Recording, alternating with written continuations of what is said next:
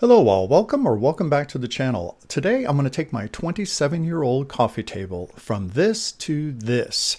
I worked on this project for a few days using a product I had never used before, but this is the product. It's called Minwax PolyShades Stain and Poly in one step.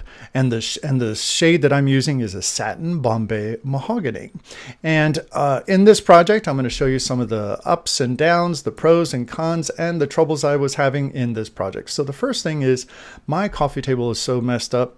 I had a IKEA desktop that I had put on top of it, and I secured it with Velcro. It's got chips and all kinds of messed up stuff in it. So the first thing I need to do, and Tattoo's going to help me, is remove the desktop from the coffee table. Now you'll see the little Velcro strips, which held the tabletop in place very well. But what I'm left with is this coffee table that I had put black contact paper on, and you may remember that from a previous video. I love this table because look, it's convertible and you can raise it and lower it. It's really good.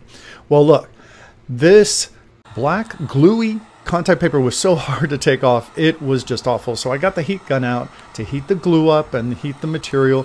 And with that in mind, I was able to get all of the contact paper off through scraping and pulling within about an hour. Now listen to this. As I was pulling, it's so satisfying to get that off.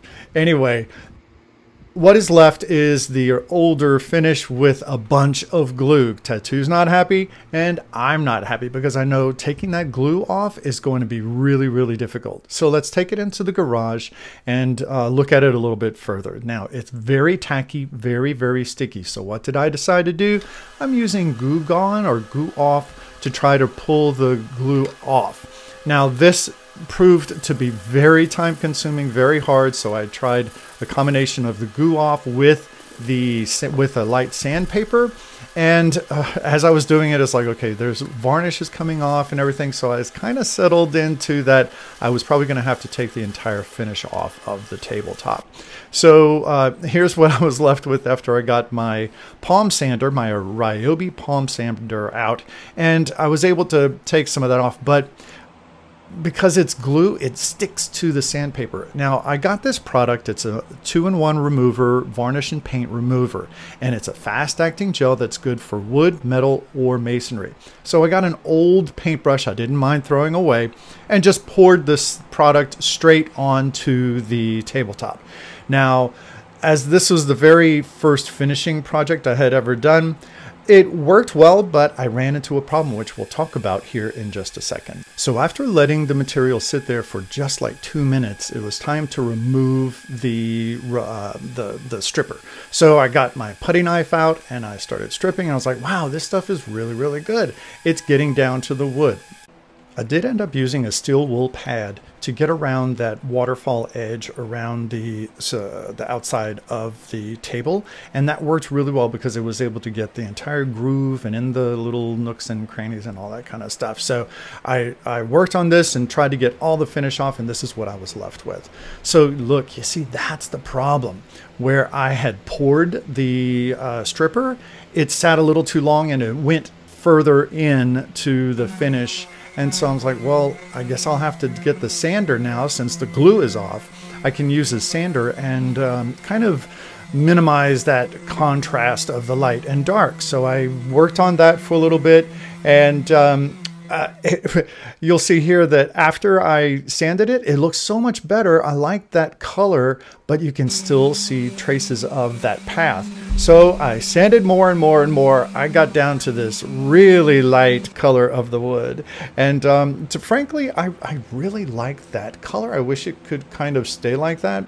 But I knew that, you know, to make it look really authentic and beautiful, I was going to have to put a stain on it. So what I used is the Minwax PolyShades. Now, when using this, do not shake the cans. You don't want to add bubbles to the thing because you'll never get rid of them. And so stir. And then I got a fine bristle brush. I later learned that a natural hair brush would have been better than a polyester one, but this is what you're looking at. Look at all that goop after. You see, these sit on the shelf and it settles. So just stir and stir and stir and stir. Be patient until you finally come out with a nice, clean consistency. then it's time to apply. So I started on the end, on the corner, and you can see how it's kind of dripping already on the bottom side, but I'll work on it. And the thing about working with this is, well, first of all, look how beautiful that color is. I was saying to myself, this is beautiful.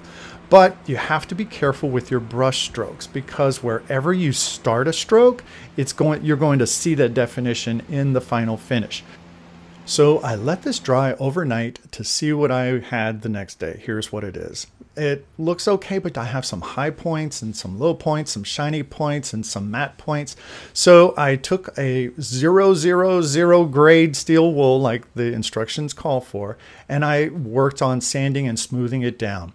It did a pretty good job, but looking at the finish of it again, just the coloration, I can see too many overlaps and that kind of thing. So I put another coat of stain on.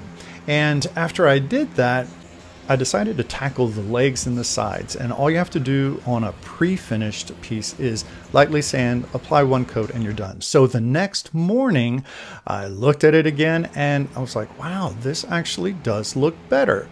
However, I still see a lot of starts and stops of where my brush went. And look, I have some drip edges, there's some drips, and then I also have darker areas on the waterfall thing that really need addressing. I'm not satisfied right here. I am not. So I got my my steel wool out again, and I sanded it. But I shortly realized that this wasn't going to be enough, but I gave it my best attempt. So I just sanded with the 0 grade steel wool on the top, wiped that down, and then I was like, well, you know, I think that it's not taking out those real thick areas. So I got a piece of sandpaper, and I think this is like a 220 grit, and tackled those drip edges and everything, and then I decided, let's just do the whole thing. So I took it on the top and then wiped that down, and I was like, hey, you know what? This is actually looking a bit better. I know it's all scuffed up, but it needs to be that way for the final coat of stain and poly to really make it look good. So after doing that and applying one more coat, here's what I have, and I like it, but I needed to let it dry. So I just left it alone, left it in the very hot garage, and overnight, this is what I came back to, and it looks super nice. I am so happy with this project. At first I wasn't completely convinced, but after a few days it does have the chance to cure and harden even more, and actually it doesn't start smelling as strong either. So you might want to wait a few days before you put it back in your home. So remember, the product is Minwax PolyShades Stain and Poly all-in-one.